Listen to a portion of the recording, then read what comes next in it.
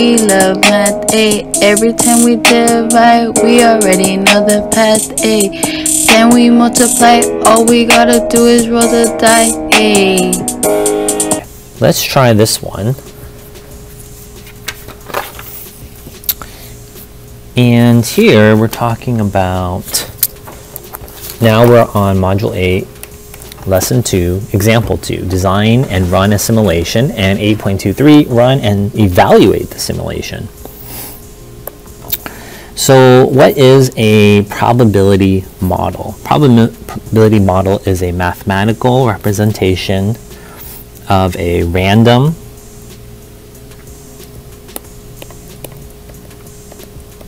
event. What's the probability it's going to rain today? What is the likelihood of catching COVID when you go outside with no mask, right? That's like a probability model, something that happens. And it consists of the sample space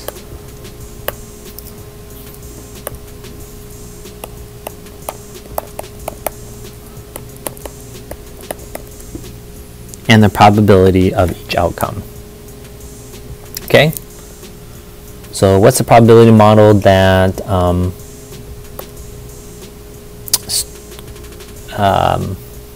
you get in, the likelihood that you get into a really good university, like say UCI. Okay, what's a simulation? Simulation is a probability model to imitate the process or situation. Coins, we've done that before, dice, and random number generators, like basically the computer calculator can generate numbers at random, can be used to conduct simulations of experiments that might be difficult or impractical to perform in reality. Would you really want to flip a coin 10,000 times or roll the die 100 times? Okay? All right, so let's talk about steps to conduct a simulation. The first thing you need to do is determine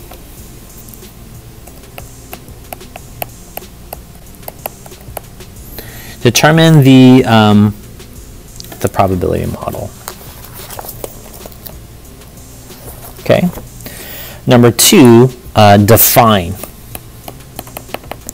the trial for the situation and state the number of trials to be conducted.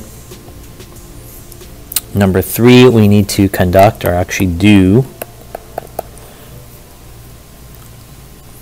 And then number 4, we have to analyze the results. Okay? All right, let's try this one. Let's try this example over here. A company that produces bottles of water runs a promotion in which 1 out of every 8 bottle caps wins the customer a free bottle of water. Okay, and so basically what we're going to do is we're going to determine the probability model here. So the question you might want to think about is, what are the outcomes? So you open the cap and you either win or lose. So there's 2 outcomes, 2 totals, right? And here you also want to calculate the theoretical probability, and that would be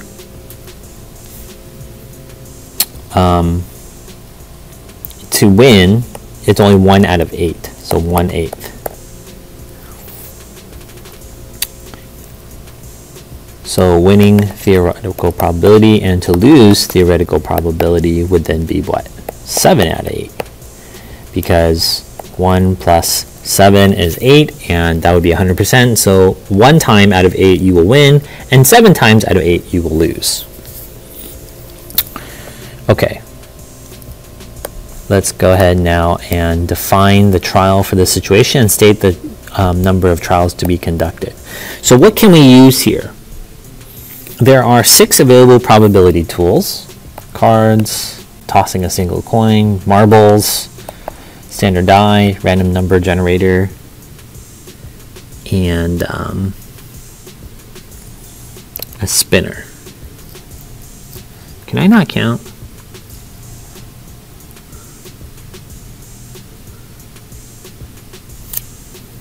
Six, sorry.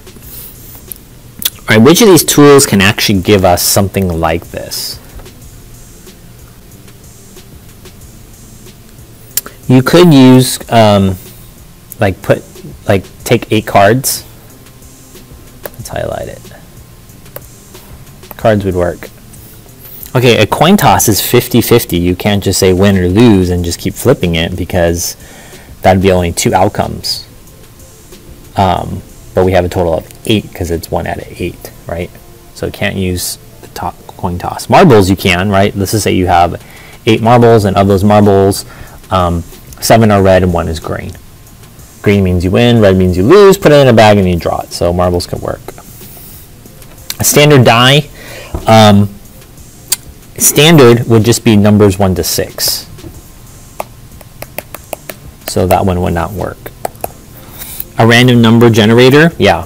If I put the numbers 1 through 8 on it, and then I choose number 3 to win, and then all the other numbers are lose, and then the computer picks one, so that would work.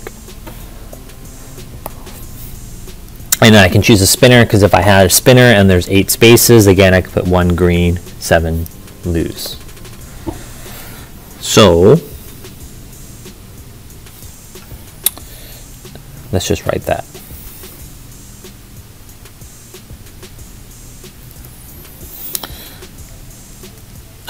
You could pick any one of these. I think the easiest one to pick would probably be something like cards. Have 8 cards. Write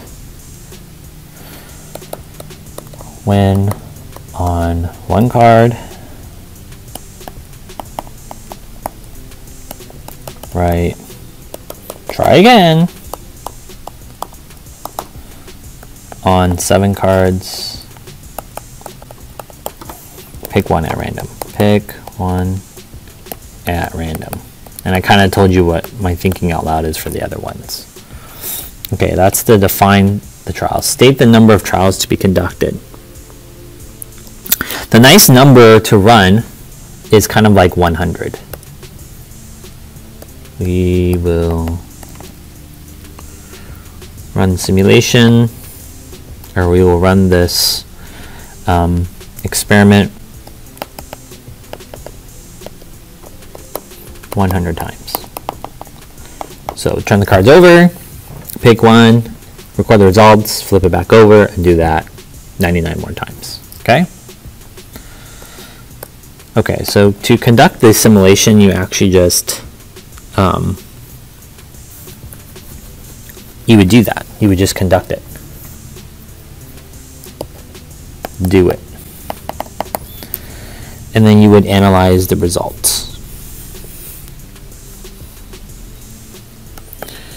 Record it.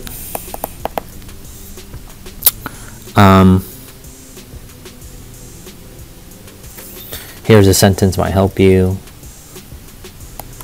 In one simulation,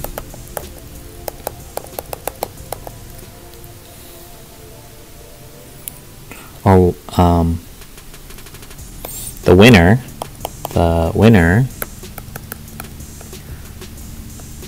was recorded 12 times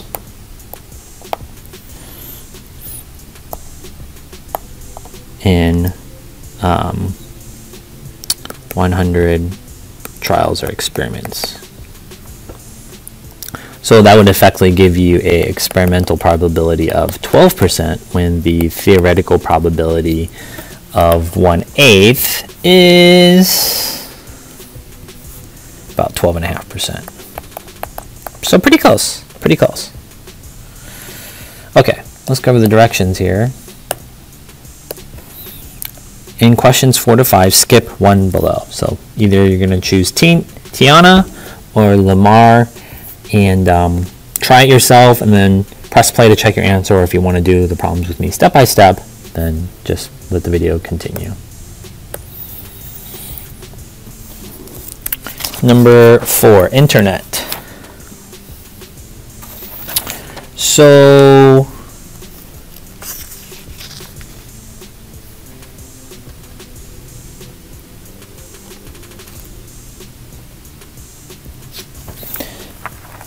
Tiana sells handmade earrings online. Last month, she sold 60% of her inventory. Design and run a simulation that can be used to estimate the probability of selling inventory.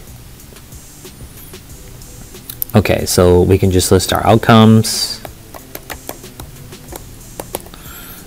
She sells something 60% of the time, and then no sell 40% of the time, right? What else do we got? Our theoretical probability is already 60%. And then experimental probability, that means a no sell would be at 40%. So we already kind of did that above. What else do we got to do? Okay, what would you guys use? You can use any of those. I don't know. Let's pick marbles.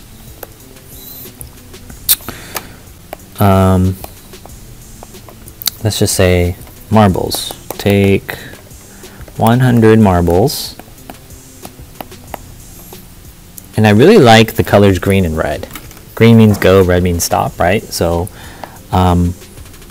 60 green marbles represents, she makes a sale. Sale. 40 red represent no sale. Stuck in her inventory. Does that make sense?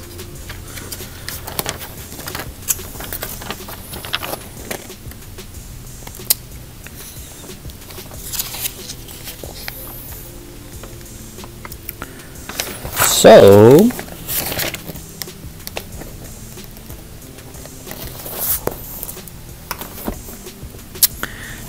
we can perform, you can just however many times you want, perform 50 trials and record data. Does that make sense? You put 100 marbles in a bag, 60 of them are green and 40 are red. You pull out a marble and you tell us what happened. You record the data. On my first trial, I picked out red. Second trial, green. Then third trial, green. And you keep doing that.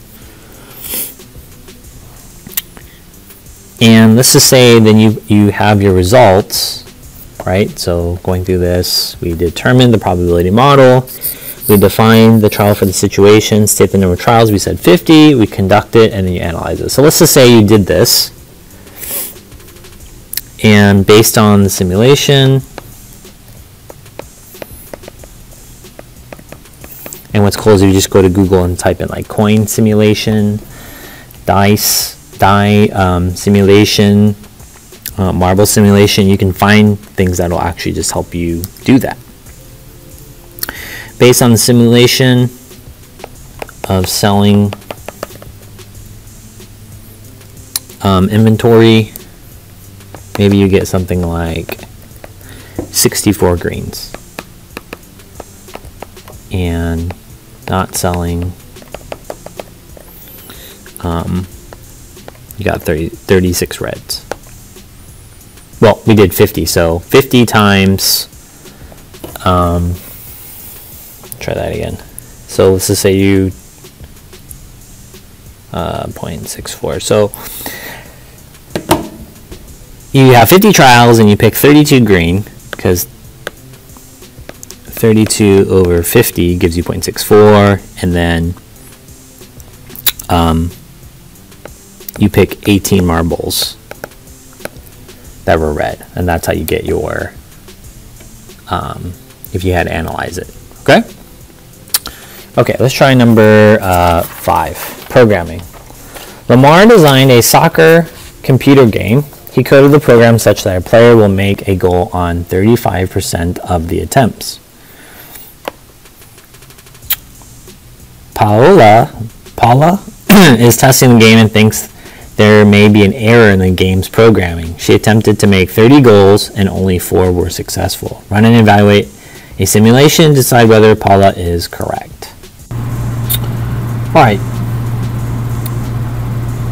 So let's take a look at our outcomes. Our theoretical probability is 35%. 35, make it simple, I call it yes or no. So yes, make a goal. And then these are complementary, basically means 35 plus something equals 100%. So 65% no, you're not going to make a goal. This is the theoretical probability. The outcomes are yes, you're going to make a goal, or no, you're not. Okay, so what kind of systems can I use here? What kind of way to model the simulation? What you can use is we can use something called the random digit generator. Let me just write it out. Random digit generator.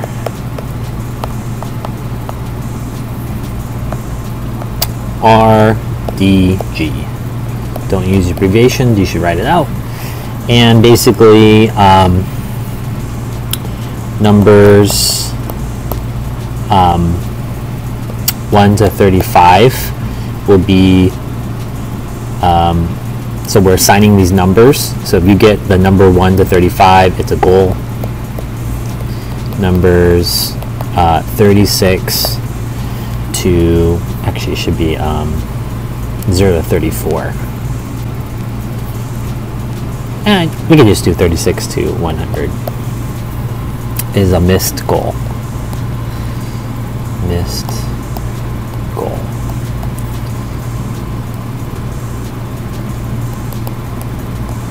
Okay? And we're going to perform this. You can pick. Doesn't matter how many times, but you know, Paula tried it 30 times. Does that make sense? That was her how many trials that she did. Trials. But it's always, you don't have to, but of course more trials the better. So perform, I always like the number 100, perform 100 trials and record data.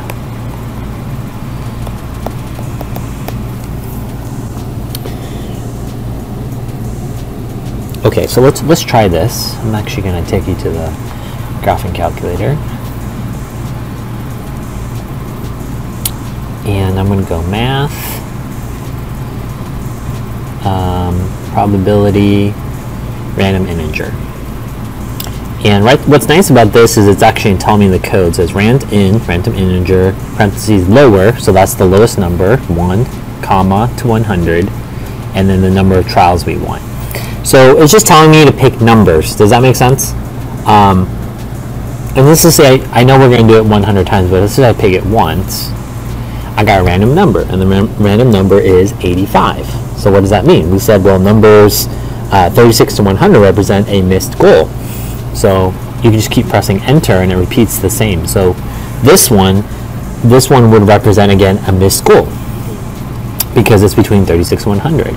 Missed goal, missed goal, missed goal. Keep pressing it. Oh, there's a goal, right? So let's just say we do that and calculate our data.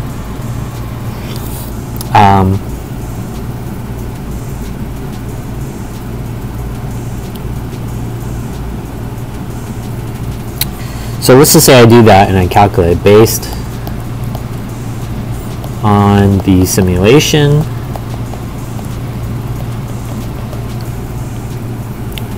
The experimental EP, probability of making a goal. Let's just say I do that 100 times, right? I press enter 100 times, and 41 times it comes up between a number 1 to 35. Making goal is 41%. So 41, that's a 1. La. 41 of 100. And let's compare that now to Paula's. Paula had a success rate, where she scores a goal, success rate of only 13%. That is 4 out of 30.